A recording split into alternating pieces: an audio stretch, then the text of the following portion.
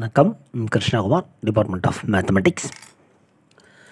So last 2 கிளாஸில் நம்ம MSc மேத்தமெட்டிக்ஸில் வரக்கூடிய ப்ராபபிலிட்டி தியரி இன் ஸ்டாட்டிஸ்டிக்ஸ் ஃபஸ்ட் இயரில் வரக்கூடிய பேப்பர் இது. ஸோ இதில் வேறு மெயினான இம்பார்ட்டண்ட் டாப்பிக்கில் வர ப்ராப்ளம்ஸ் அண்ட் ரிசல்ட்டை என்னுடைய ப்ரூஃப் பார்த்துட்டு வரோம். ஸோ இதில் ஒரு ப்ராப்ளம் வைப்போம். த random variable X and Y, that is 2 dimension random variable இது நம்மளுக்கு வரும் இல்லைங்களா. எக்ஸ் அண்ட் ஒய் இல்லை ஸ்டடியில் படிச்சிருக்கோம் நம்ம யூஜி லெவல்லே. அது ஜாயிண்ட் டென்சிட்டி ஜாயிண்ட் டென்சிட்டி. இப்போ சிங்கிள் வேரியபிள் ரேண்டம் வேரியபிள் இருந்தால், எக்ஸுன்ற ஒரு ரேண்டம் வேரியபிள் இருந்தால் நம்ம அதுக்கு கரஸ்பாண்டிங்காக நம்மளுக்கு கண்டினியூஸ் கேஸில் டென்சிட்டி ஃபங்க்ஷன் சொல்லுவோம். இப்போ X and Y 2 டைமென்ஷன்றதுனால that is joint density function அதை கொடுத்துருக்காங்க. Given by f of x y is equal to 1 by 1 divided by 2 pi exponential of, that is e power ன்னு அர்த்தம் இல்லையா. e power, otherwise exponential minus வந்து காமனாக இருக்குது. Minus of X square minus 2xy plus 2a square whole divided by 2. So இந்த ப்ராப்ளத்தை வந்து ஃப்ரீக்வெண்ட்டாக கேட்டிருக்காங்க. 10 மார்க்கில் வந்து.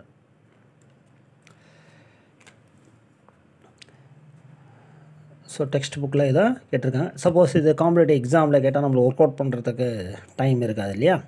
ஸோ இந்த ப்ராப்ளத்துக்கு நம்ம ஆன்சர் பார்த்துக்கிறது கொஞ்சம் ஈஸியாக இருக்கும். ஒர்க் அவுட் பண்ணுறது ஈஸி தான், பட் இந்த ப்ராப்ளம் வந்து ஸ்டாண்டர்ட் ப்ராப்ளமாக கொடுத்துருக்காங்க புக்கில், எம்எஸ்சி மேக்ஸில் வர இதை. ஸோ இதுக்கு என்ன நம்ம ஃபைண்ட் அவுட் பண்ண போனால் கோஎஃபிஷியன்ட் ஆஃப் கார்லேஷன், நம்மளுக்கு அதுக்கு ஃபார்முலா தெரியும் கரெக்டுங்களா. ஸோ இந்த ஜாயிண்ட் டென்சிட்டி ஃபங்க்ஷனுக்கு நம்ம என்ன கண்டுபிடிக்க போகிறோம், find the coefficient of correlation. So this is the required formula, coefficient of correlation.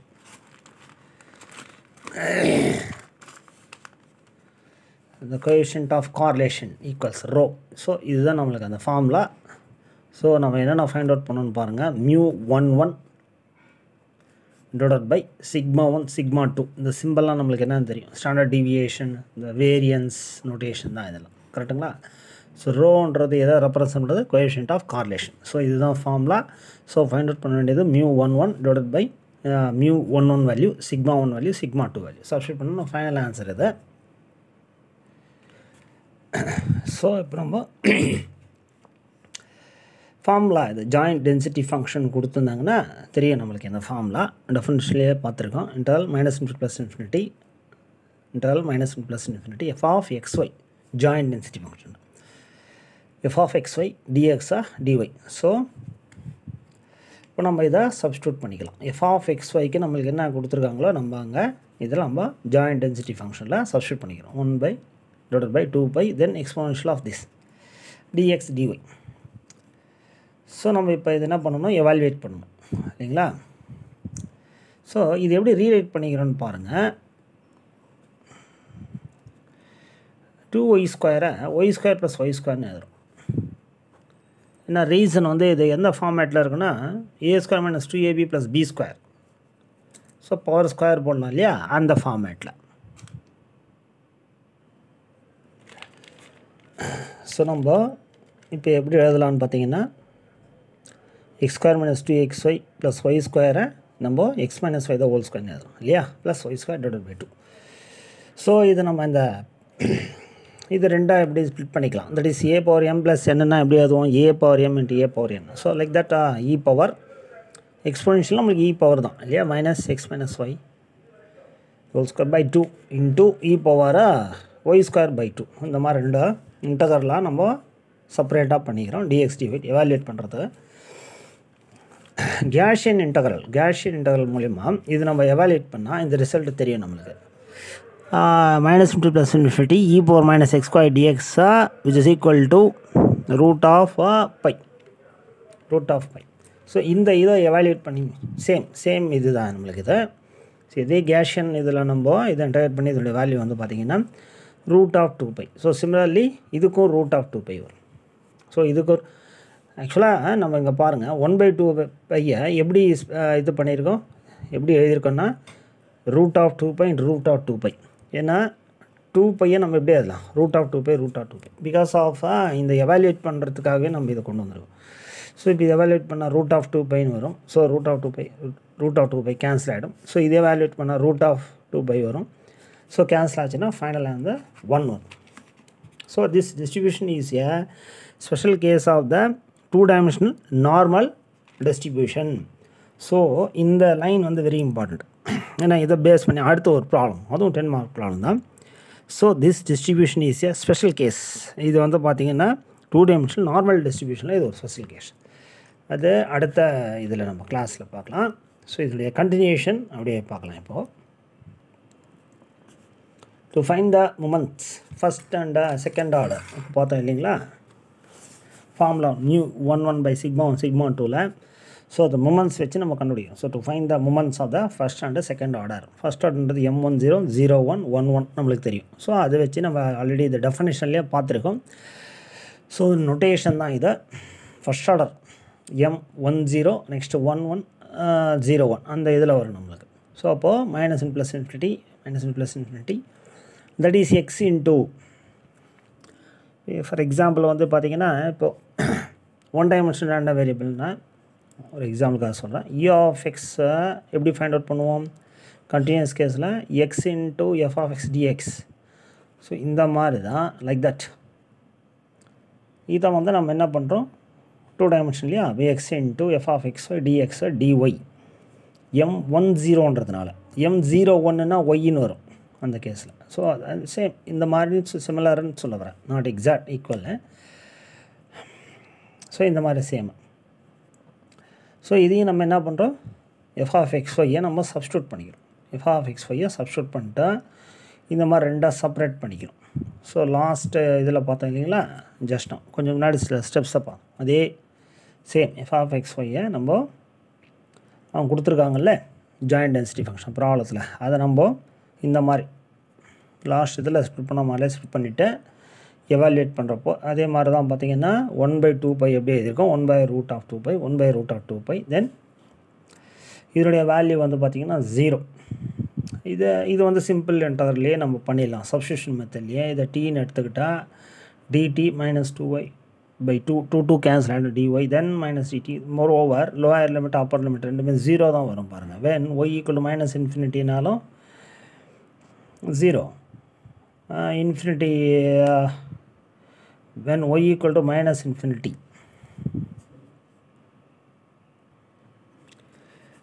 when y equal to -∞னா நம்மளுக்கு இங்கே ஆல்ரெடி ஒரு +∞ வரும் இல்லையா, t வந்து +∞.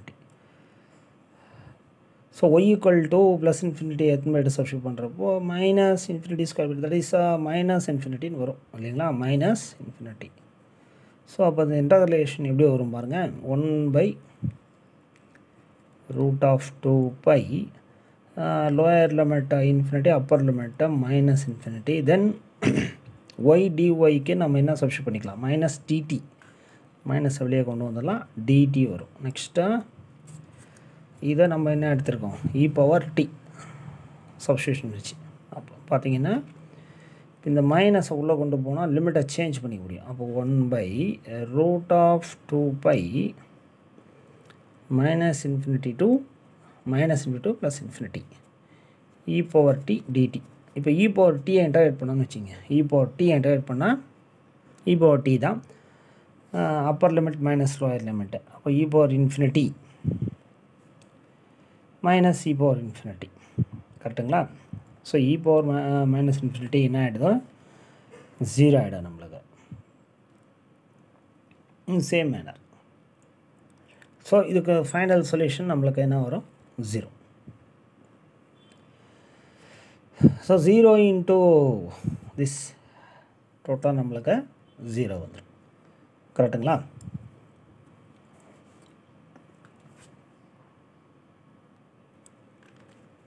இங்கே xy இல்லை xy f of xy dxy. So இங்கே ஒய்யை நான் மிஸ் பண்ணிட்டுருக்கேன். ஸோ இங்கே நம்மளுக்கு ஒய் இதனுடைய வேல்யூ தான் நம்மளுக்கு 1 வந்துடும். இதனுடைய interval value as per Gaussian interval வச்சு வேல்யூட் பண்ணுறப்போ இது 1 வந்துடும் நம்மளுக்கு. இது நம்மளுக்கு 0 வந்துடும். ஸோ M10 வந்து நம்மளுக்கு 0. இப்போ நெக்ஸ்ட்டு ஃபஸ்ட்டு மூமெண்ட் இல்லைங்களா, ஆக்சுவலாக first and second order. First moment அப்படின்றப்போ 1 0 கண்டுபிடிச்சிட்டோம். லைக் அதே மாதிரி 0 1 m01 1/√2π minus plus infinity. Same அந்த fxy இன்ட்டு f(xy)ன்னு இருக்கு இல்லையா, dxdy அந்த ஃபார்முலாவில் ஜாயிண்ட் டென்சிட்டி ஃபார்முலா, அதில் f(xy)க்கு பதிலாக நம்ம ஆஸ் இட் இஸ் பழைய மாதிரியே ஸ்ப்ளிட் பண்ணி போட்டுக்கிறோம். தென் இதனுடைய வேல்யூ என்ன வரும்னா, நீங்கள் சப்ஸ்டியூஷன் மெத்தடில் வச்சு போட்டாலே தெரிஞ்சிடும், 0 வரும். ஸோ இப்போ பார்த்தீங்கன்னா μ11 அப்படின்றது நம்மளுக்கு என்னது, நம்மளுக்கு அந்த கார்லேஷன் கோஎஃபிஷியன்ட் ஆஃப் கார்லேஷன் ஃபார்முலாவில் அதுதான் ρ = μ11/σ1 σ2. So μ11 is nothing but m11. So இந்த சிம்பிள் நோட்டேஷன்ஸ் எல்லாம் நம்ம இது பண்ணி, ஸோ இப்போ இது எப்படி 1/√2π -∞ கரெக்டுங்களா.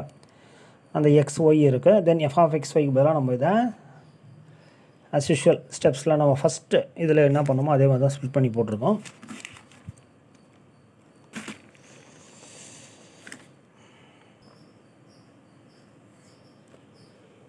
இதை சப்ஸ்டியூஷன் மெத்தட் வச்சு போட்டாலும் வரும், கேஷியன் இன்டர்வல் வச்சு சால்வ் பண்ணாலும் நம்மளுக்கு அதை இதோடைய ஆன்சர் 1.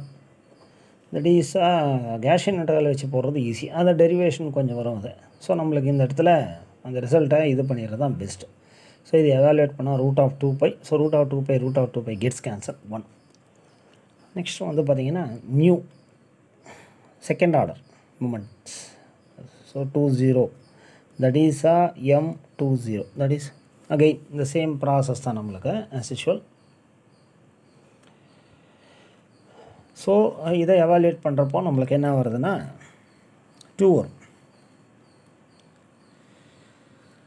ஸோ அந்த கேஷியன் இன்டர்வலினுடைய ரிசல்ட்டை பார்த்தேங்க, இது √π வரும். ஆக்சுவலாக √π 2√πன்னு வரும். இப்போ √4√πன்னு வரும். தென் √π கேன்சல், தென் 2. ஏன்னா இது ஒவ்வொரு இன்டர்வலுமே நம்மளுக்கு கேஷியன் இன்டர்வலில் தான் சால்வ் பண்ணி போடுவோம். பட் ஆல்ரெடி நம்ம இந்த ரிசல்ட்டே நம்ம இப்படி தான் நிறைய இடத்துல படிச்சிருக்கோம் ஆக்சுவலாக இல்லையா. -∞ e⁻−x² dx வந்து √π. ஸோ இதனுடைய ப்ரூஃபே வந்து பார்த்திங்கன்னா லென்த்தியாக போகும் இல்லையா. ஸோ இந்த மாதிரி இடத்துலலாம் நம்ம இதையே ஃபார்முலா மாதிரி ட்ரீட் பண்ணிக்க வேண்டியதான். ஸோ இதை உட்காந்து நம்ம எவாலுவேட் பண்ணுறதுன்றது இதுவாக இருக்கும். ஸோ அதை வச்சு தான் வர்றது இது எல்லாம். இது எல்லாருமே எவாலுவேட்டில் இருக்குது. கேஷியன் இன்டர்வலில் நம்ம சால்வ் பண்ணியிருக்கோம் ஆல்ரெடி. ஸோ இப்போது μ20 ஃபைண்ட் அவுட் பண்ணிட்டோம். Next μ02 that is m02 மூமெண்ட்ஸில். So same அதே ஃபார்முலா தான் நம்ம யூஸ் பண்ணிகிட்டு இருக்கோம். இதே சேம் கான்செப்ட் தான். ஸோ 2ன்றதுனால x² y² போட்டுரும் சரிங்களா. y². இது ஃபஸ்ட் ஆர்டர்னால் வெறும் xy தான். செகண்ட் ஆர்டர்ன்றப்போ x² y² சேர்த்து that's it. 1/√2π. So y² this one, then exponential of this.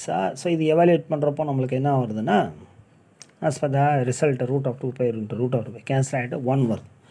Hence the correlation coefficient of correlation equals ρ = as per formula μ11/σ1 σ2.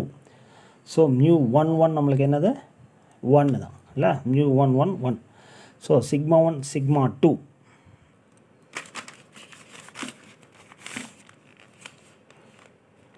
μ11ன்றது 1னா σ1 that is standard deviation. நம்ம ஆக்சுவலாக find out பண்ணிக்கிறது variance இல்லையா. That is μ20. இது நம்மளுக்கு variance standard டிவியேஷன்னா இது பார்த்திங்கன்னா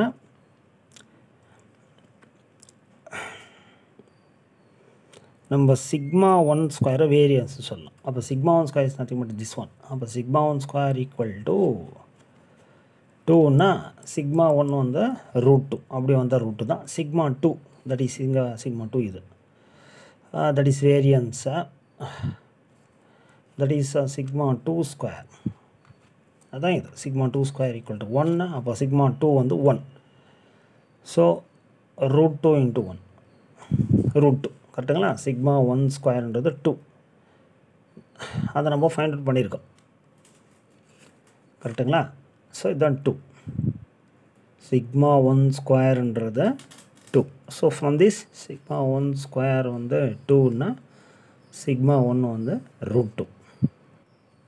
same அதே மாதிரி தான் இது sigma 2 square equal to 1ன்னா sigma 2 வந்து 1. ஸோ இதுதான் அந்த ப்ராப்ளத்தினுடைய ஃபைனல் ஆன்சர் 1/√2. ஸோ இந்த ப்ராப்ளத்தினுடைய ஆன்சர் கூட நம்மளுக்கு யூஸ்ஃபுல்லாக ரிசல்ட்டு மாதிரி இருக்கு. ஏன்னா இது ஸ்டாண்டர்டாக கேட்குற ஃபார்முலா ப்ராப்ளம். ஸோ காம்படிட்டிவ் எக்ஸாம்லேயே நம்ம இந்த மாதிரி ப்ராப்ளத்தை ஒர்க் அவுட் பண்ணுறதுக்கு டைம் எடுத்துக்கும். ஸோ இந்த ரிசல்ட் நம்ம பார்த்துக்கலாம். ஸோ தேங்க்யூ வெரி மச் வாட்சிங் த ஃபுல் வீடியோ.